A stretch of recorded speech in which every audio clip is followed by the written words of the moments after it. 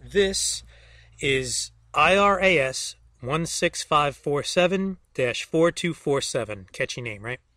The central high-density gas cloud is thought to contain multiple high-density protostars. Okay?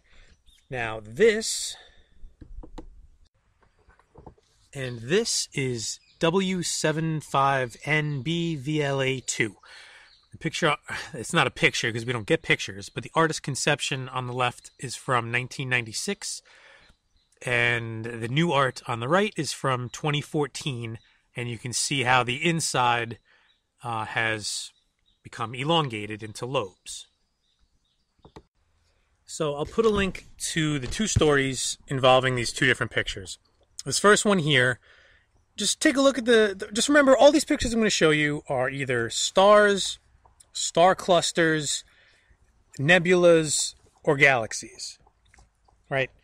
So I'll put the link to this story and to this one as well. And you can see they're completely unrelated.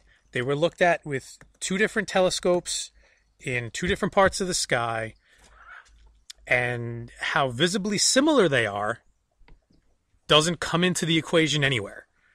They're formed, according to the stories, by two completely different processes that don't even allow for the other process to really exist. So if you want to go and read the stories, you can. But now I'm just going to show you some different pictures I assembled from the web here. This is an entire galaxy. So you can see the central torus, the two lobes, and the two jets. This is the Milky Way galaxy. Central torus, two lobes, and the jets are not pictured, but again, they would be going at like 45-degree angle up and down. Again, this is again the Milky Way from the microwave background. You can see the two lobes and the central torus. Then here you have a star. There's a star at the center of that. This is a nebula. You can see the central torus and then the two lobes. Again, the torus here, you can't really see it, but you can see where the pinch is, where the torus would be. It's just not visible. Two lobes. Again, same thing over and over again, all throughout space. And standard science has completely different explanations for how all of these things formed.